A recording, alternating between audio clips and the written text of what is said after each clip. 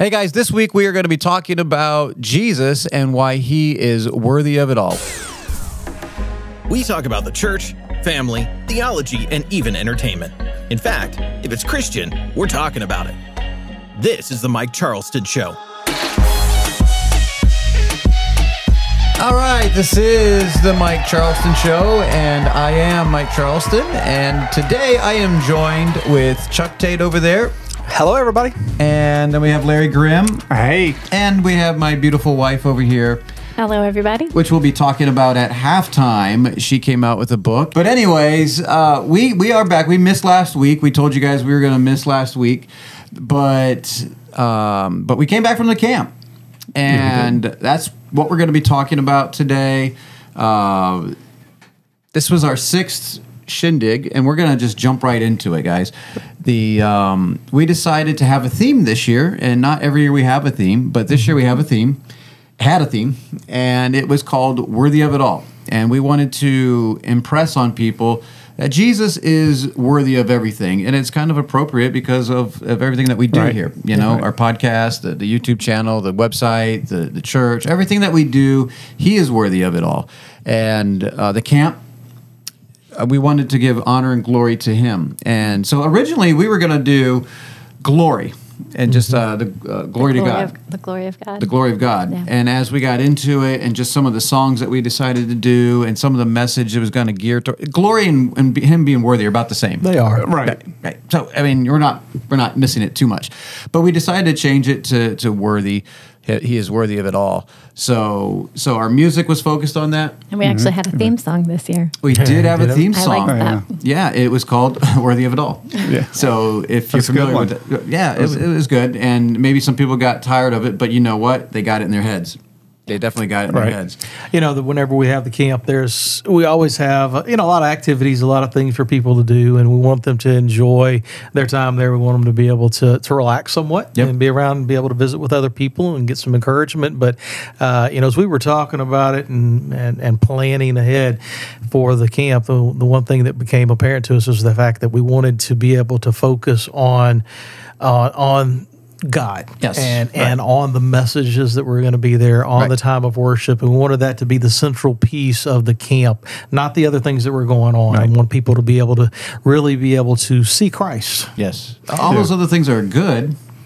They're fine. But like we were saying, when they go home, what are they going to be reminded of when they think of the 2022 Mississippi Shindig? And hopefully they'll come away with, I had an encounter with Jesus. That was the whole idea, at least. And so maybe other people came for other reasons. I don't know. Well, if you were 10 and under, it was Gaga Ball. That's right. That is absolutely true. And if you were over that, there was a lot of volleyball, a lot of Gaga Ball, a lot of running. It was a beautiful weekend. Oh, it was awesome. It was the weather was beautiful. Fantastic. Yeah, and the weather was cool too. Yeah, and, it was beautiful. You couldn't ask for a better weekend. The other thing is, it's sort of like a family reunion that you actually want to go to. That you want to go to. That's right. That is funny. So anyway, so the speaking also focused on that too, right? The messages, and we kind of gave the speakers. We had a number of different speakers. This year we had Ben Sargent, and they have a ministry called Onward for Christ. And some of his younger men were able to speak at least once, Cade and Elliot. So we're going to actually kind of go through and just talk about, Jesus being worthy. Kind of, I know a lot of the listeners couldn't make the shindig or didn't have any interest in it. Right. But they should. Well, you're right. Next year. There's only so much room, and maybe you're not into a family camp. Maybe you're, an older family or whatever, and you're just like, this is more of a family camp, and that is true. But so we're going to kind of go over and just talk about, because it's such an important topic that he is actually worthy of everything.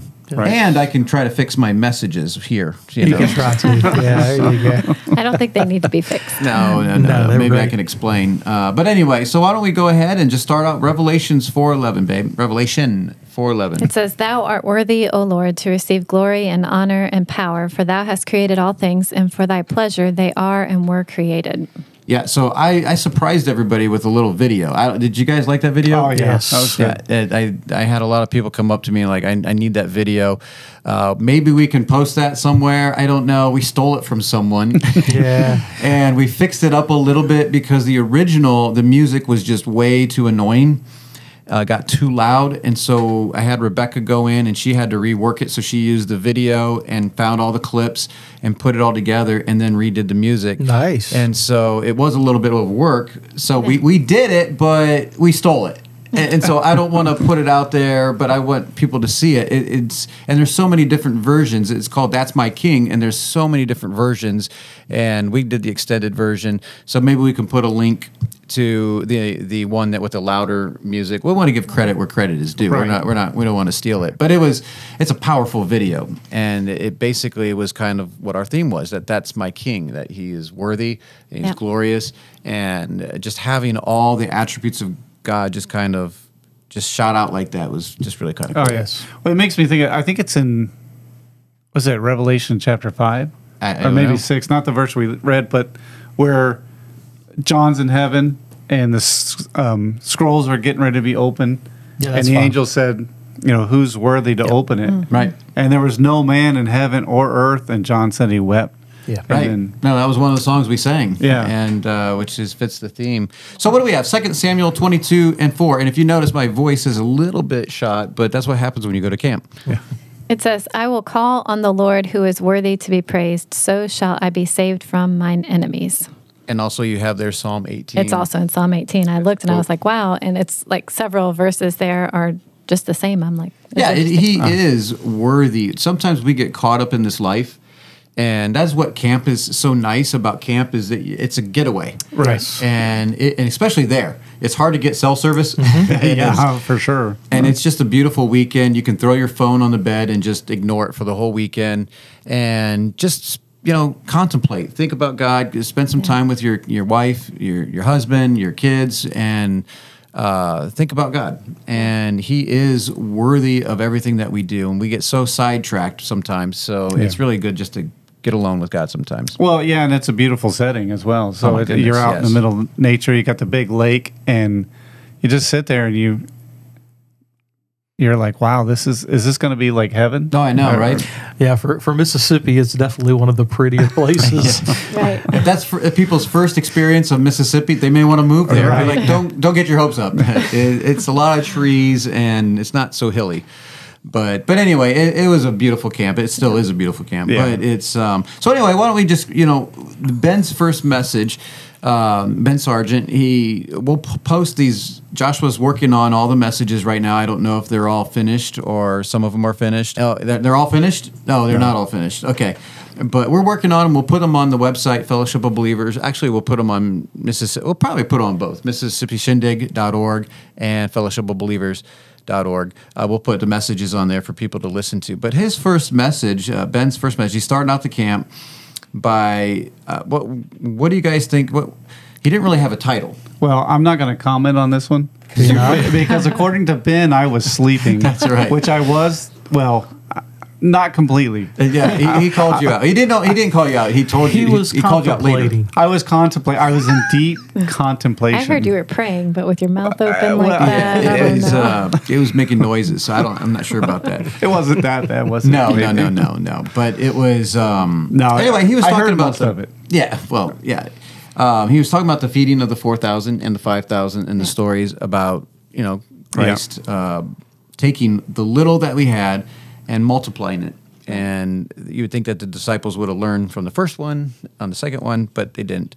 So any comments on that one that you guys had? So I thought that, the thing that he brought out, the fact that when Jesus saw that they didn't have anything to eat, they had all these people there, the thing he brought out was that Jesus had compassion on them. Yeah, and that's a good point because I remember him talking about that, and his point was a couple of years earlier, I don't know how early, he was saying how he would be like, oh, these hangers-on, all they want to do is follow Jesus for anything that he can do. And I kind of bought into that too. And I'm like, yeah, they were just following for the miracles.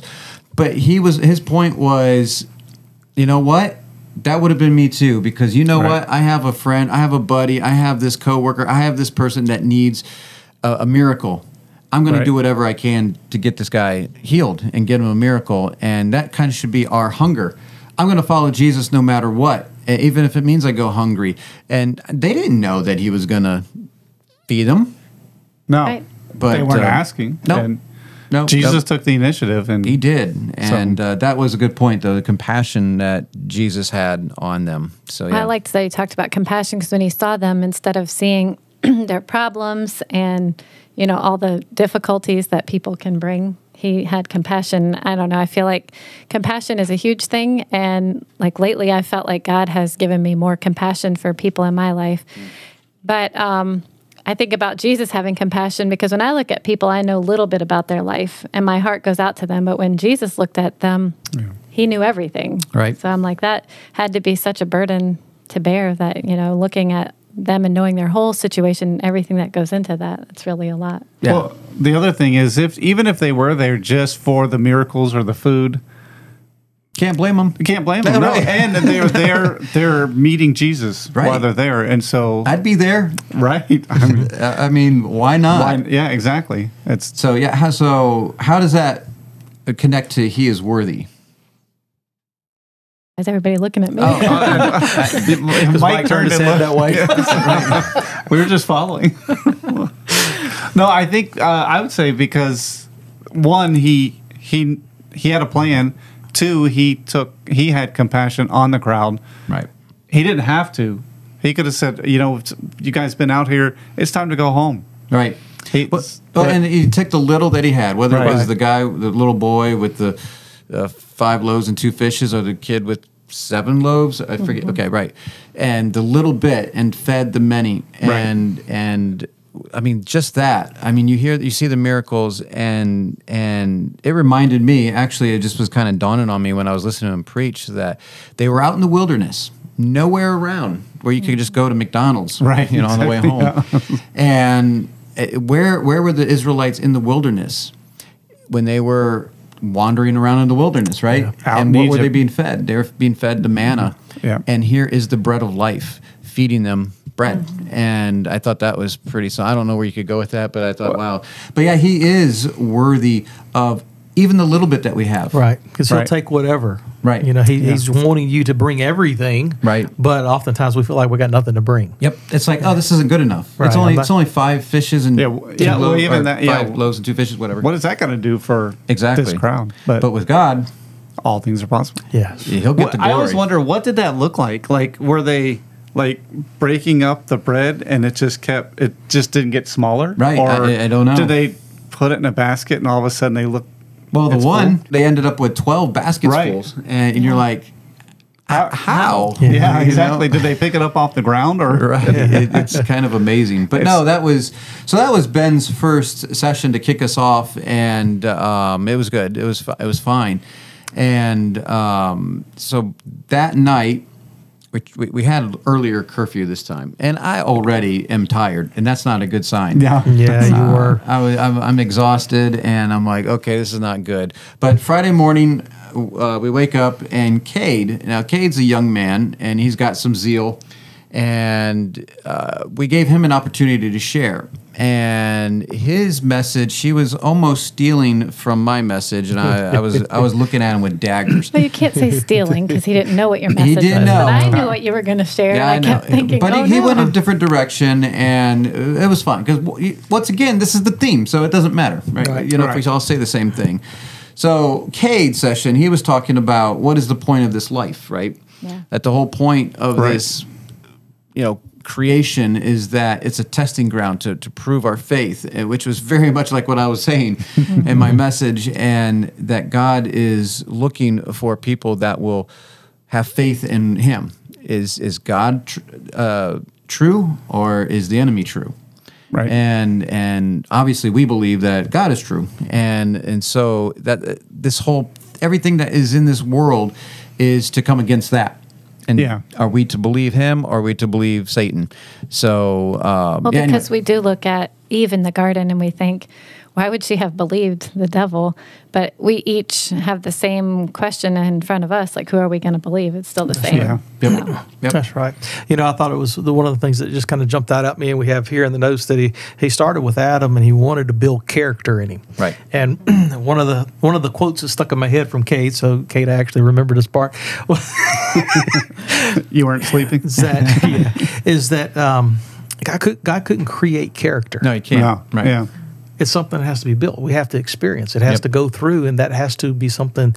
So that's part of what God's design is for us to be able to have that relationship for him. He wanted somebody who wanted him. He wanted somebody who wanted to obey him. Yep. And I thought that was a really good statement. God can't create character. No, you can't. The only way to get experience is experience. Yeah. And the only way to get character is to actually go through something. Now, obviously, we all have failed. We come short of the glory of God, but he wants to restore that, and it's all in Christ. But, so yeah, that was, go ahead. I was going to say, the other thing I took from this was, it is interesting how God started in the garden, and what he really wanted from the beginning was children, people, kids, that would follow him because they chose to follow him. Right. They took the path of obedience before the path of experience. Right. The path of knowledge, because that's what was offered. You'll be as gods, knowing both good and evil. But what God wanted was not necessarily that he wanted to hide that from them, but that he wanted them to learn obedience first. Right. Trust and let him trust and obey. Trust and obey. Yeah. And then it's the interesting thing is that's what he's going to end up with. Right. In the end is children that followed him through obedience. Yes. I mentioned to you on the way home about the book of Job and how that's a picture in my mind that even though Job wasn't perfect, but in spite of all his circumstances and his trials, he chose to follow God. Right. Right. And in the end, you read the book of Revelation, and that's where we end up. Yeah. So his main point there was: are we going to believe what God says, or are we going to believe and fall prey to what the lies of Satan? Right. And then obviously God wants us to believe in him, to give him the glory, because he is worthy of it, because he created us. He created everything that we are. And for I don't want to say Seth, but Cain and Abel. And Abel, looked around, observed, saw, and by faith was motivated to present a more excellent sacrifice. And so that is our desire, that we can observe, we look, God has reached out to us, and we respond. He sends the provision, we respond.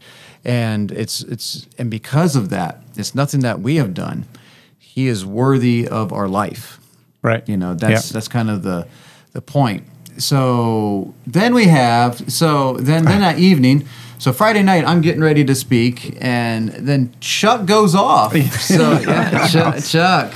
So yeah. What do you mean Chuck goes off? Yeah, I think you know exactly what he means. So Chuck was a little bit fired up, man. And, not a little. Yeah, it was just, honestly, and this is being the truth, that he probably went off for about 10 minutes, and I was looking at the clock, and not because it was bad, but I was like, dude, if you go another 5-10 minutes, I'm free. I'll save my message for some other time. But it was only 10 minutes, and I was like, okay, well, I guess I'm still in. But what a 10 minutes. Yeah, it was. He was fired up. He was preaching. He was like a Pentecostal preacher. And so Chuck, my wife was like, "Who was that guy?"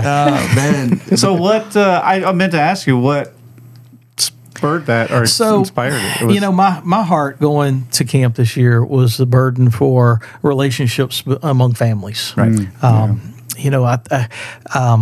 As Ben says, that it's easier to go to China to try to reach somebody in China and say that you love the people in China until you get there and stay there for a while. Right. Maybe you may not be so lovely. Right. We have this thing that the people that are closest to us are the ones that's hardest to love. Right. Yeah. It should be the opposite.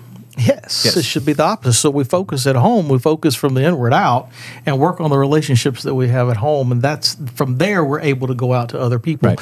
But we have a struggle. I mean, within the groups that we run with, we have a struggle within these families of we've separated ourselves from the world through homeschooling. We've done things to pull our kids out of the world, but we get to a point where still problems. There's still issues. There's still problems, and we have difficulty addressing those. And the relationship between the husband and the wife gets in that's the core of the home. But you have problems there. You have the husband who's not doing what he's supposed to do to be able to lead or take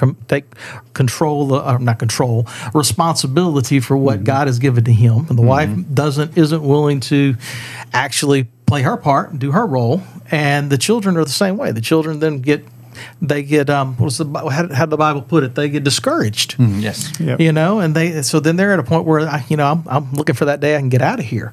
Right. So my heart went in from that. That's where I went from, was the idea that why are we like this? Why are we doing this? And why is Satan being able to win? I'm tired of seeing Satan win. I agree. And the thing that kept coming back to me is we're just not willing to do what the Bible says. Yeah, that's at the heart of it, right? That is, yeah. And that's kind of how he got. So to paint a picture, like, you're like, well, what do you mean Chuck goes off? He just stood up and started going off. So he was up there for the singing. Yes. Yeah. He's the kind of the lead singer up there.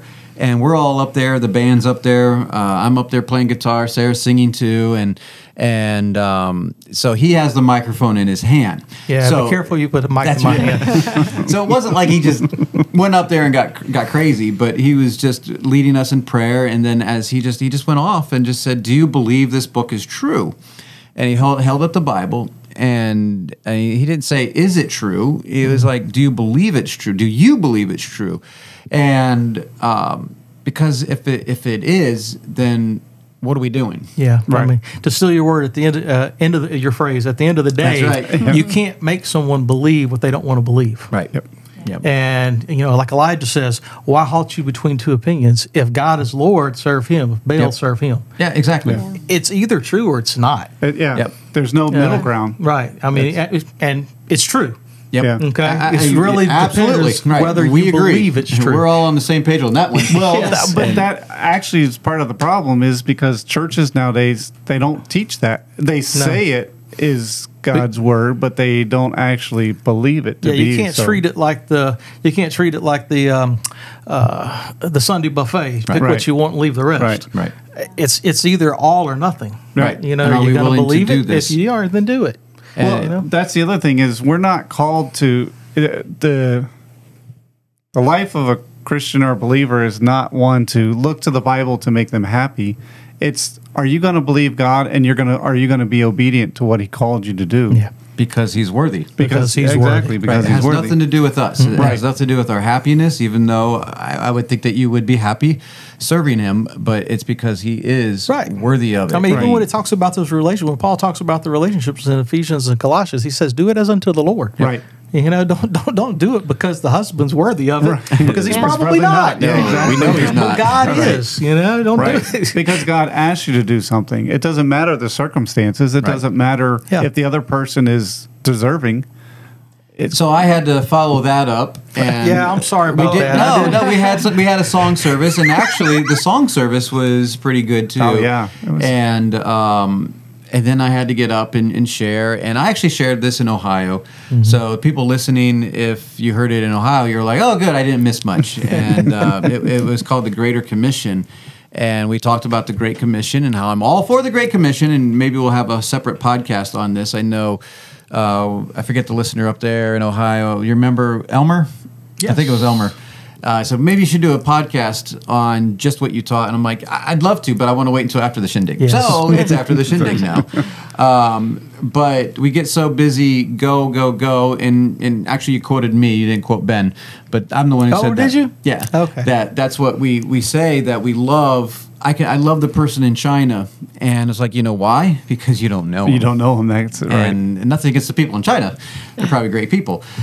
But it's hardest to love the people that we're closest to, and that's the challenge that I wanted to share. Was the Great Commission is great, but it's not really spoken of a lot in the New Testament. Right. And I wondered why, why. And as I was studying through a lot of the different things, I noticed a theme throughout the New Testament, which was love one another. And what does that look like? Obviously it's easy to say love one another. And I know a lot of people say, well, I love him, but I left him.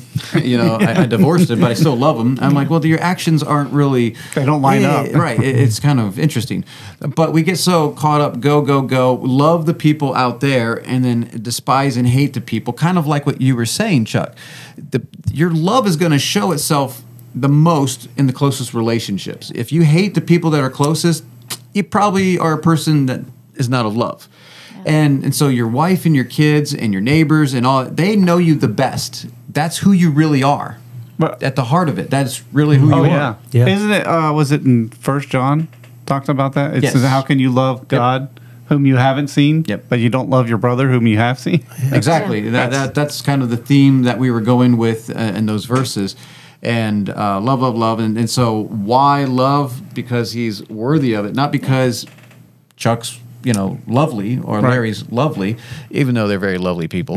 Even my wife. My wife is very lovely, but I don't even love her because she's deserving of it or loving or lovely. It's because that's what God wants me to do. And I forget my own quote. I had a quote up there, but it's something about love is not a feeling to be attained or something. It's a command to be obeyed. Right. And we obey to love. And this is something that the church has failed, that there's over 20-some verses in the New Testament about loving one another and what that looks like.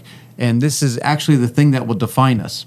Yeah. And that you love one another. And we have such a problem with that. And we would rather love the person in Africa or China and we would not take the time and effort in our own households. And we don't have enough time to go into it because obviously it was a message I preached, so it's fresh, and I want to keep going on, but we won't. In fact, we were going to take a quick break. We're going to take a little halftime break. No game time with Abigail this week. So,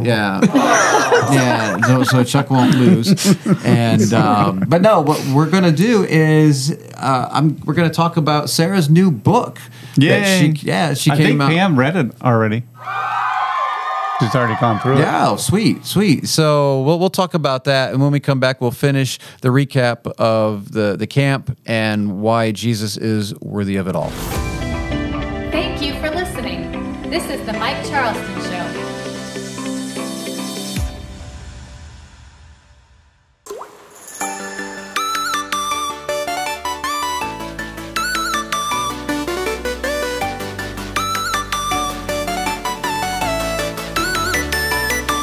All right. So we are on, and this is the halftime, no game time with Abigail. And by the way, just to give Joshua a shout out, and poor Joshua put a lot of work and effort into everything this weekend with the shindig. He was playing the synth and all that. It's a lot of work. And Chuck is like doing everybody's name. And he's like, over here is Abigail doing the cello. Woo, everyone's cheering. Woo, yeah, Abigail. Yeah. Did I miss Joshua? No, Joshua was next, and no one cheered. And then we moved on, and then everybody started cheering. I cheered in my heart. Yes. And then when we showed the commercial for the Mike Charleston show, hardly gave any credit to Joshua. I thought I said something, but someone was like, you didn't say Joshua's name. So poor Joshua. Everyone give it up for Joshua. Yay.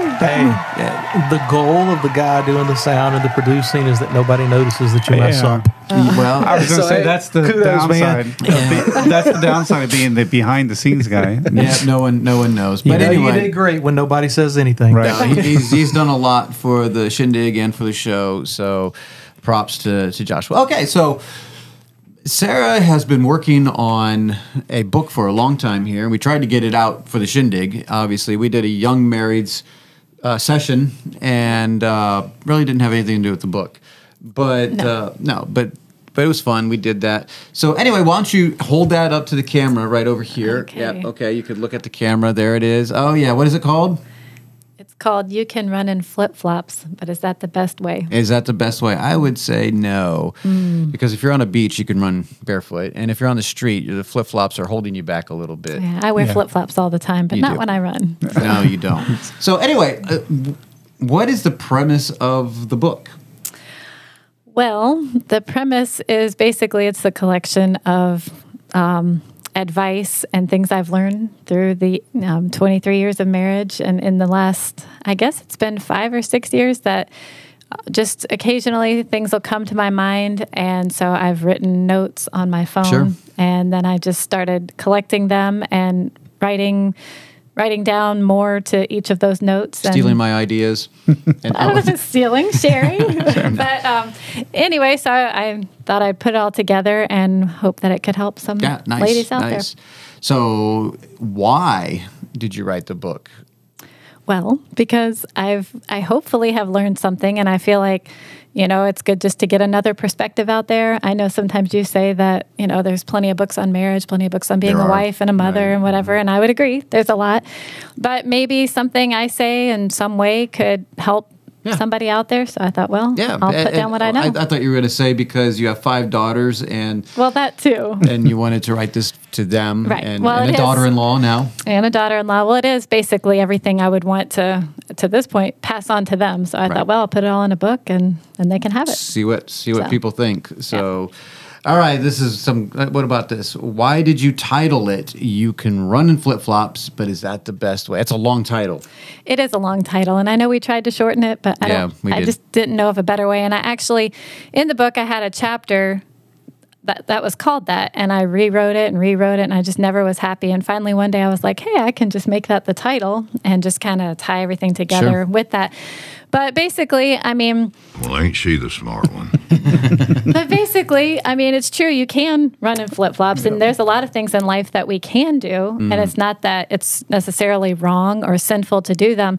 But God does have the best way for us to live for Him, the best way to be a wife, the best way to be a mom. And so I think that... So you have all the answers in that book? I don't know about that. Okay. No. But you do have a better way. Yeah. Yep. And why don't you look into the camera and say who this is written to? Okay. I don't know which camera I'm supposed to look right over into. there, this one. Okay. Go on with the red light on. Well, originally red light. Okay, I wrote it for my daughters and my daughter-in-law so far. And but also just to any ladies, young, old, really I think any young teens to old married women could all read it and benefit from something in there, I would hope. Well, like we did a young marrieds session at the camp, and the one emphasis, we did 5 years and younger. If you've been married 5 years or younger, which there was 9 couples there, which this is a young person's camp, and there was a lot of young married couples. Yeah. And one of the people there asked a very good question, and his question was, have you hit a brick wall? And if you have, how did you get out of it? How did you come back from that? Mm-hmm. And we were just very honest, and we were saying, well, this is why we're having a young marrieds session, because we haven't hit a brick wall. We've actually had a very good marriage, not to say that we haven't had our issues and we haven't had disagreements, and we talked about some of those in the session there. But we've actually had a very blessed marriage, and we don't know what it's like to come back from that pit of despair and then to come back out and have that miracle. So it's really hard for us to relate sometimes. So that's why we wanted to focus on the newlyweds and like, hey, man, you guys can start out really good, and here's some of the things that we did and we learned, and maybe you guys can implement some of these things and go from there. And that's kind of what you're trying to say with your book is, hey, if you're a newlywed or a new mother, new wife or whatever, pick up the book. Maybe this will be a blessing to you. Yep. You guys have any questions? No? Are there any pictures in it? No pictures. Sorry, Larry. I guess I won't be reading it. Yeah. No pictures, but it does have a really cool design on the front. Yeah, look at that. That is you know who did that? Yeah. Why don't you tell him, babe? Oh. That was you. Yeah. Did a great job. I worked on that. Everyone was waiting. That was the last thing, and I'm like, pressure. And I came up with one, and I'm like, Sarah liked it, and I'm like, she's not an artist. And I'm like, no. So I thought about it at work all day, and so I had an idea, and I came home, and in 5 minutes, boom, just like the Beatles, just on the napkin, boom, just put it out there. I don't know if it was exactly 5 minutes, but... Well, the thought was 5 minutes. Yes. Okay. So I do have a question. So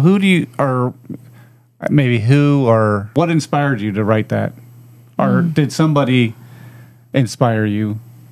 Well, I guess I don't know. I feel like even with a family that we've had in church over the years, one of the ladies would always ask me week after week questions and try to pick my brain and pull out of me everything that I thought about different situations. And Come on, I want to know what you think. pretty much. Yeah. And so, and her thing to me was always that there's such a lack of godly examples. Yeah. And so, she felt like she could have been in a much different place if she had had godly examples to look to years ago. And so I felt like there was just, there is a lack, and people don't know how to live and what God would want them to do. And so I feel like, we need that, not to say everybody look at me and I have all the Right, answers, yeah. but I do feel like You feel like I got something to say. well, I do have something to say. So you I put in a said- book. Yeah. Is this a kissing book? Not a kissing And no, book, is it's it? not. No, a it's not a kissing kissing book. Anyway, okay, well, that's the book. You can run in flip-flops, but there is a better way. You can go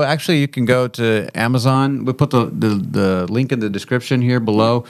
We'll put on the website at some point. But yeah, go check it out. Hopefully it'll be a blessing. Was it a difficult task?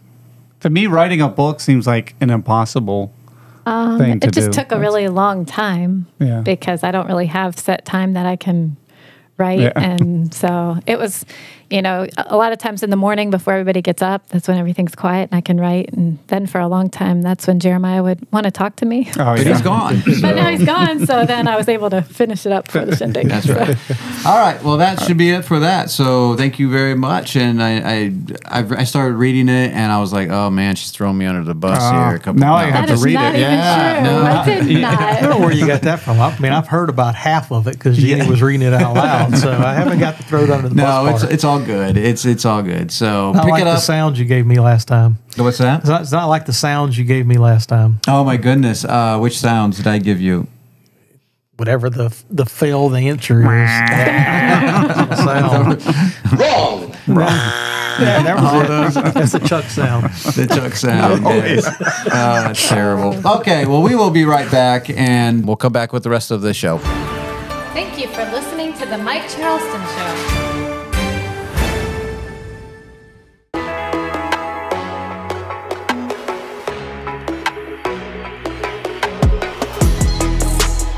All right, we are back. So let us finish off the camp. So Saturday came along, and I'm exhausted. And this is where Larry should say his joke about being tired and exhausted, right? Oh yes, yes. Oh yes. If it's a Chinese proverb. Is it? Yes. Fortune cookie. Yes. Man who runs behind bus gets exhausted. Man who runs in front of bus gets tired. Yes. So don't run by a bus. Anyway, Or in front of the bus. Oh yes, but so There's motivation for you though. very, very. So Elliot got to share, and unfortunately for Elliot, and he's probably listening to this and for the first time, his recording didn't work out. Even though Joshua was telling us he did recover the first 15 minutes, but something happened. Jeremiah went to save it, and it's got corrupted. The file was corrupted. Not the message, but the file was corrupted, and something about it got recorded back in 1968. So I don't know what kind of time it was warp just- happened. Wow. But Yeah, we just use a USB thumb drive on the Yeah. actual board to do the recording, and It just didn't no work. control. It Something just went in. So happened. yeah, we got a backup plan. Maybe next year we'll actually do 2 types of recording. So we get a backup in case that happens. We hate that happen. We do. But so Elliot, tell Elliot's story a little bit. He grew up like I did a little bit, and maybe some like a lot of us. But he was actually homeschooled, so not like me. But No. he was a Christian, and he struggled with having faith. Understanding what it means to be saved. He tried all the different methods of trying to get saved, and it would bother him until he just needed to believe the gospel. And he told a lot of good stories, and the sinner's prayer won't save you. We actually talked about doing the podcast on this. Maybe we'll save it for next week, but we got to do that on King James eventually, but making dead works as part of our salvation. And so he actually talked about all that, which was pretty good. He did a pretty good job of doing that. He went to Genesis 15, where Abraham, who had no son, and he just believed in the Lord, and he counted to him for righteousness, right? In Genesis 15:6, we don't have that verse, sorry, but It says, and he believed in the Lord, and he counted it to him for righteousness. Oh, that was the verse. Okay. Okay, right. Yeah. Okay, and then Romans 4, 1 through 3, which we don't have the verse here because I know that's not what it says. That's not what it says. But if salvation were based on works, we could glory in that. Right. Right. But instead, he couldn't. He couldn't boast on that. He had to boast on the Lord. He had to give glory to God for his. And he gave a number of other examples. Right. Well, I was thinking, because I thought about this when I read Genesis, I didn't think about it. But when he said he believed in the Lord, believe is another synonym for believe would be trust. So he trusted in the Lord. And so what God told Abraham was, you're going to be the father of a lot of many nations. Count the stars, count the sand on the sea. Yep. And how many kids did Abraham have? I mean, Many sons, one and I'm legitimate. one of them. Right, that's right. But at the time, it's a weird thing because God changed his name from Abram to Abraham, which is the father of a multitude. And Abraham, since God said it, he believed it. So he believed in that God would carry out what he promised he would do. Absolutely. And that was it. Abraham couldn't do anything. He tried. And how'd that work out? It didn't. It didn't work. God was very gracious because Right. you hear the story in Romans and in Hebrews, and it has a very good different testimony. But because he did try to do it in his own effort at one point, and still believing in God. I think he still believed in God, but he was like, maybe this is the method. And how many of us have tried to do that? We're like, I trust God, but it must be like this. Exactly. And we get ourselves in trouble. Yeah. And so that's what he talked about the lamb that died in their place. Right. At least we believe it was a lamb. I think we all believe I that. think so. do. Right. Yeah. And Cain and Abel and the importance of blood, right? He was just going through all the stories, David and Goliath and all that. When David cut off Goliath's head, the Israelites didn't wonder if they had won. Right. Yeah. I like that. That was a good point. We know he won, right? At that point. It's over. It's over, yeah. He got knocked down, and you're like, did we win? And then he cut his head off. Yeah, we won. Yeah, it's over. It's done. Let's go get him, boys. And on the other side, they probably were like, oh, man, we're in trouble. Didn't we just see that lost. coming. Yeah, we just lost. So his whole thing was like, just sometimes we make belief a work where we're trying too hard. Right. That we see God and we want to be saved, and we're trying so hard that we're doing all these different methods, and when all God is just asking us to do is believe in what He has promised. Yeah, and it's that simple. We want to add simple so and much. that hard. Yeah, exactly. Right, because we always want to add to it. Right. Right. And what better way to show that somebody is worthy is if they tell you something and you just take what they say at face value and you believe it. Absolutely. And for God to say something, and like all these stories, when you read Hebrews chapter 11, the faith, those people, they didn't see the fulfillment completely. Right. But they still believe God because God said it. Yeah. And that was enough for them. So their faith and their trust was in what God, who He was and is. Right. And that the fact that He would do what He said, despite what they saw or how they felt about it or any of that. It was just based on God said it, so it has to happen. Yep. That's I'm just sorry to go on a rant here. That's fine. That's good. But that story of Abraham and sacrificing Isaac, I always think that's a weird thing. Why would God do that? Because that's a hard thing. I would have to say, God would have to show up in person and then tell me what He wants me to do, because that's a tough thing to sacrifice your son. Yeah, absolutely.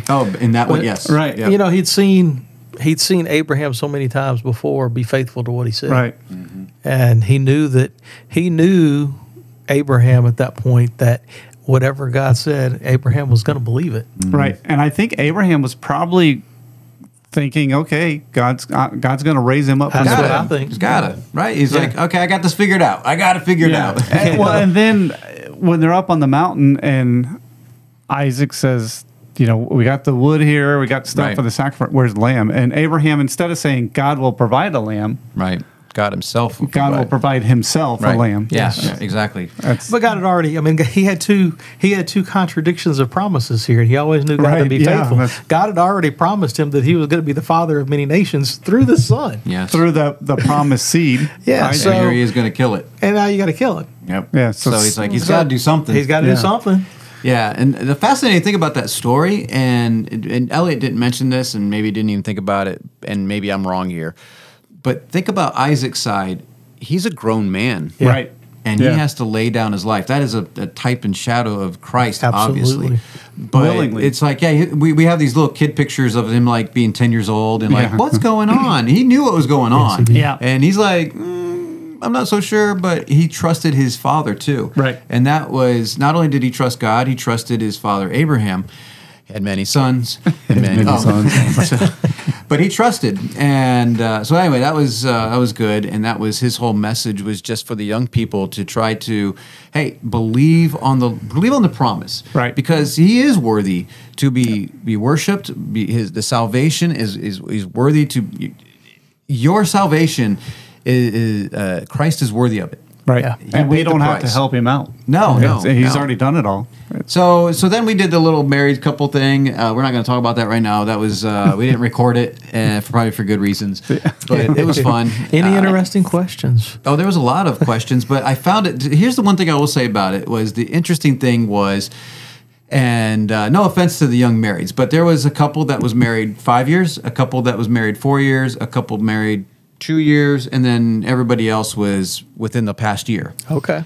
And the more important questions came from the people that had been married for more than 3, 4, 5. The older couples understood what marriage was a little bit more. So when we're asking some questions, they're relating a little bit more, like, oh yeah. And the more pertinent questions were people had been married much longer. Some of the other questions were more philosophical in nature, which is fine. But you could tell, like, who had been married a little bit longer. It just lack of experience. Yes, and they'll get there one day, and it's fine. It's all good. But the kids asked who talked more between you and me, because they knew we were both going to talk. So they said, "Who did our more?" kids. I thought you meant the. And now our kids, when we were done, they said, "So who did most of the come talking?" on. And I was like, "Are you Really? serious?" Yeah, come on. That's there was. There is no way that I was going to be talking more. No, wait, no. It was me, definitely me. So then it came to me, and look, this is the Mike Charleston show, in case you didn't know. Right. And it's not the Ben Sargent show. It's not Elliot, and it's not Kay. They can't really explain what they were talking. So let me just tell you what I'm going through here when I'm going to be sharing this. And I know where I'm going. I don't know how to end it. I'm frustrated. I don't know where I'm going. I'm at the shindig, and I still don't even know how I'm going to finish it. I'm looking at my notes, and I'm not too thrilled with this. I'm not really feeling it. The first message, I was feeling it a little bit, kind of like Chuck. He got up there, he was feeling it. And I wasn't. And I'm like, and I feel like I totally dropped a bomb here in a bad way. Not a good bomb. It was a bad bomb. But so we talked about what is your life? And James 4:14 says... It says, "Whereas ye know not what shall be on the morrow, for what is your life? It is even a vapor that appeareth for a little time, and then vanisheth away." So I was talking to the young people, really specifically, because there's a lot of young people that show up to these things. And what are you going to do with your life? It is a vapor, just like that. It feels like, Chuck, you feel like you were just a kid just a few years back, right? Absolutely do. Right? Yeah, you still feel like everybody a kid does. somewhat, right? Yeah. In some ways, not quite so much anymore. But it just feels like, wow, it wasn't so long ago that we look back and we hear something, we're like, that was 30 years ago. Yeah. You're like, oh my goodness. And it happens so quickly. And so I wanted them to think about those things. We talked about the two parables. What is the greatest commandment? We talked about that in the first one. Jesus answered the question, love your neighbor as yourself. And I love the Lord your God with all your heart, mind, and soul, and your neighbor as yourself. And the interesting thing is, those two things were one answer. He answered them with two things, but you can't have one without the other. Yeah. You cannot claim to love God and not love your neighbor. And so it's imperative, not imperable. I was looking at parables. Imperative that you have those two. And then the whole point was, okay, the second parable was the image is on the coin. So in Mark 12, 14 through 17, why don't you go ahead and read that? Says, is it lawful to give tribute to Caesar or not? Shall we give or shall we not give? But he, knowing their hypocrisy, said unto them, Why tempt ye me? Bring me a penny that I may see it. And they brought it. And he saith unto them, Whose is this image and superscription? And they said unto him, Caesar's. And Jesus answering said unto them, Render to Caesar the things that are Caesar's, and to God the things that are God's. And they marveled at him. Okay, sorry. And I find this passage fascinating. I know a lot of preachers will preach tithing out of this one, or giving, because give to Caesar's, it's a tax, and the Pharisees were trying to challenge him on a geopolitical kind of question, like, hey, we got him now. We want to. Yeah. You're supposed to be the Messiah. What do you think about the Romans? They're not supposed to be in here. They're occupiers. They're not supposed to be here. And the Messiah is going to drive them out. Right? That's their understanding. And so he's like, you know what? Whose image is on this coin? Give that to him. And but give that to God. What is God's? Most people assume he's talking about money. But if you look at the rest of the scriptures on image and all that, think about this, that whose image is on your life? And that was kind of the question at that point. Like, we were made in the image of God. What are we doing with that? Give to God what is God's. Your life should be given to God. He is worthy of that. Yeah. He created us. Right. And so you're made in the image of God. You're supposed to give that back to him. Yep. Give what is God's. And I guess that was where Romans came in with the passage, is that all things that work together for the good of those that are called according to his purpose. The next verse is that he's predestined us to be conformed to the image of his Son. And I think that is like the whole point of this. Right. Yeah. That we are, everything in our lives are to be pointing us to be conformed to the image of his Son. So my question to the young people was, what image is on you? And so anyway, that was, I didn't really know how to end it at that point. I'm like, God is good, and he's worthy, and I don't know. But it was honestly, the image of God is on our lives. And so that is, it's 1:53. So it's very important that we understand that if you do a study on image, how important that God's image. Actually, there was one in Colossians that we just went over in Bible study that I was listening to again today, and I was like, oh man, that was a good one. How did I not use that one in the message? But we are to be conformed to the image of his Son, and everything that comes against us is to be conformed to the image. And when we think of the image of his Son, we think of grace, love, mercy, compassion, all those things. And that's what we are to be conformed to. So anyway. So in that session, if you actually want to take the time and go back and listen to the message once it gets put out there. So Mike started that message by actually sharing his testimony. Oh, that's true. And I did. Bringing you up to speed on, what it was in his life when he realized that was I didn't even for remember him. That. Yeah. So, if you want to hear Mike's testimony, you got to go back and listen to that. Yeah, because that was the point. What was the point of that? Oh, my life, it's a vapor, and how my life was. Well, yeah, like you said, if you want to hear that, go. We don't have enough time to do my testimony here, but it was like our life is he is worthy of our lives. And I guess that I had that question, and I don't know how biblical this is. This is a challenging question for me. I started thinking about this earlier this year, which kind of got us our theme. What if we didn't get heaven? Oh no. Yeah. What if we don't? What if we didn't? What if I didn't? What if we just got our sins forgiven? Would I be happy with that? Would that be enough for me to still praise and worship the Lord? Would I say he is worthy of my life? I'm going to give him everything that I am, and he is worthy of my life because he is. And are we selfishly motivated by like, oh, I get heaven? Okay, I'll believe. I don't get to go to hell? Okay, I'll believe. But do we believe just because he is? And, he is a rewarder of them that diligently seek him. And that was kind of the verse I used, that, hey, kids, you're young. Seek him while he may be found. And you're not promised tomorrow. Right. And so seek him. Well, to answer your question, though, when you look in the Old Testament, the Israelites, I know this doctrinally may not apply to us today, but however, God told them, if you follow my law and walk in obedience, I'll bless you. Right. And you look at Christians who follow God, their life is generally better.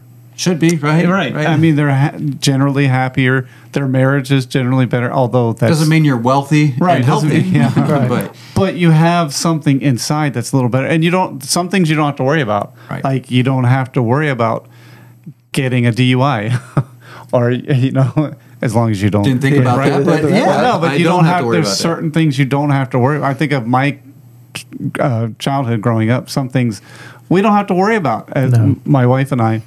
No, God wants to bless us. Right, God wants he to. Says that, He wants to pour out His blessings on open the windows of heaven so that we can't even receive everything He pours out. Right. If we're willing to give things to our children because we love them, think how much more God wants to give to us. Exactly. Yeah, that's my point. Yeah, and if we don't get heaven, at least in this life, we're going to have a good. We're still blessed. We're still blessed, and that's what a friend of mine once was saying. You think about it, all the sin in the Bible, things that God doesn't want us to do. They're harmful for us most of the time. God knows what He's doing. Well, and I think you read stories. I was at the shindig. We were talking with somebody. I don't remember who it was. Doesn't matter. No, it doesn't matter. About the Fox's Book of Martyr. Oh, okay, it wasn't me. No. You read those stories, and you're like, man, that was horrific. All right. I couldn't read the whole book. It was it's tough. Yeah. But those people willingly went through that, and they were willing to lay down their life for Christ. Right. And not only their life, but their family. They're willing to sacrifice it all. And they did it, a lot of them, with joy. Yes. Yeah. The story of William Tyndale, when they finally burned him at the stake, just for translating the Bible. And right? He's singing hymns. Yeah. Who does that? That's There was no anger or malice. So even if we didn't get heaven, following Christ is a better life. Indeed. So then the last session was Sunday morning. Some of the people had already left, but this is one of Sarah's favorite stories.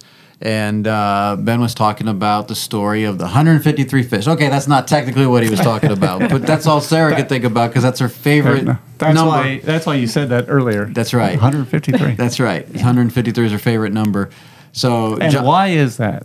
Well, that's a whole nother issue. Yeah. But, I mean, basically, I know. It's that's because how of many this. fish they caught. Well, and what's the significance? Because some people may not know. Well, that's what we're not going to get into. It's going to be a while. It takes a while. There's a lot. Save to it for another show. There you go. You've been teased. Supposedly that was the number of nations at the time. There's a lot of things with 153. Right. So that's not just it. I mean, that could be one. There's a whole mathematical thing. There's a whole bunch. She has like 3 or 4 pages like out there. To Ezekiel. Yes. Oh, really? It's very interesting. Hey, we should do a podcast on that. Well, we might. If That'll you're good be at episode number 153. Yes. That's what it'll be. That's a good call, Chuck. Yeah. So anyway, he talked about John 21, 4-6 and 10 through 12, which was the story of them casting their nets on the other side, right? Right. They hadn't caught any fish, and he said, throw your nets over on the other side. Yes. And they caught a bunch of fish, and they brought them to shore, and there was 153 fish. Yeah, and he just said it. And I'm like, how can you just say that? Like, that's a big number. I was trying to calm you down. I'm like, calm down, Ben, calm down. He doesn't understand. I get it. Okay, it's fine. But your passion for 153. As a fisherman, I understand what it's like to not catch anything. Oh, my goodness. It's all night. A little frustrating. 3's good, right? Yeah. But his main point, I believe, at the end was come and dine. And that Jesus, with all the fish that they caught, that's not what they ate. He already had a meal prepared. Yeah, he had it prepared. Right, and so come and dine, and Jesus wants us to come and dine, and that was kind of his message. So really, the theme overall of the weekend was God is worthy. He's worthy of our praise. He's worthy of our time. He's worthy of our dependence. Right. Okay. Do you not think so? Well, yeah. That's an interesting phrase of putting it. He's worthy of our delight, our devotion. He's worthy to be exalted, and he's worthy to be loved. And I hope that by the end of it, we had Colossians 1:10. You want to finish us with that? It says that ye might walk worthy of the Lord unto all pleasing, being fruitful in every good work and increasing in the knowledge of God. Now, we're not worthy. No. But he tells us to walk worthy, that we walk in a worthy manner, but it's all to glorify God. and He is worthy of our life. And I hope that we conveyed that over the weekend. Yeah, me too. Yeah, I think you did. I think we did, but I really hope. I know a lot of people. There was a few people that were saying it was kind of a heavy spirit, that it was a heaviness. And I was like kind of disappointed. Really? I didn't sense that at all. Well, maybe you weren't convicted. I don't know. I don't know what that means, you know? Like, I was hoping they would feel refreshed and encouraged. That was our prayer. And a few people were just like, we feel a little heavy. And I don't know. But it was in a good way. I don't know how heaviness can be a good thing. Well, because you feel like you want to get on your knees. You keep using the word. I don't think it means what you think it means. And you want to, pray for people. And I mean, kind of like Chuck said, going into it, feeling burdened for families I guess in that and way, relationships and whatever. And it's like, it's real. I mean, you just can see, we know there's a lot of pain. I could see that by if you have this heaviness because now you want to learn to love more. You want to reach out more. You want to give God, He is worthy of my life. Am I being really, am I walking worthy of that? There's no way that all of us walk worthy at all times. No. That is what we strive to do, is to walk worthy of the calling that He has. And that doesn't mean just being a pastor, by the way, the calling of salvation. Are we walking worthy of what He has for us? And that's a mighty big thing. Yeah, since you put it that way, I guess it could be a little heavy. Now all of a sudden everyone feels heavy again. No, I thought it was great. It was, in a sense, it was refreshing, but it was also challenging at the same time. So to realize life is a vapor. It's over. And I look at my kids, I'm like, how did you get to be so old? I'm not that old. Well, the question wasn't whether you were challenged. The question is whether you were changed. Good. That's a quote from Ravenhill, right? But no, that was my intention, and that was our intention, in fact, that Chuck had been involved in this process for months with us, with the music, and just praying at our house and having a desire. So I think I could speak for Chuck that his heart was my heart on this. Yeah, this weekend.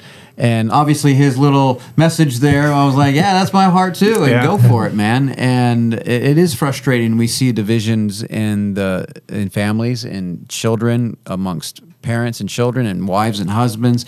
It shouldn't be this way. No. Our marriage is a reflection. He is worthy of us making this work. He is worthy of our children and making this work with our children. Kids out there listening, He is worthy of you submitting and honoring and loving your parents. You cannot say you love God and then totally disrespect your parents. It doesn't exist. No. And so it's a hard message. It's a simple, Jesus but not said easy. Right. As John said, this is a new commandment I give you, not a new commandment. This is from the beginning, love one another. And so anyway, hopefully we'll have some of those messages up by the time this comes up. You can look at it on fellowshipofbelievers.org or MississippiShindig.com, one of those. And is it MississippiShindig.com? Yeah, okay. I'm just throwing it out there. It may not be. But hopefully we'll put that in the description. How about that?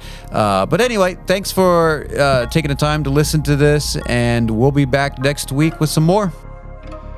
Hi, I'm Joshua Charleston, the producer for The Mike Charleston Show. If you enjoyed listening to the show, please help us spread the word by liking, subscribing, sharing, leaving a review, or just tell a friend. If you're watching on YouTube, feel free to leave a comment down below. If you'd like to be a part of the show, please email us at talk@fellowshipofbelievers.org. We look forward to hearing from you. We hope you enjoyed listening to The Mike Charleston Show. The Mike Charleston Show.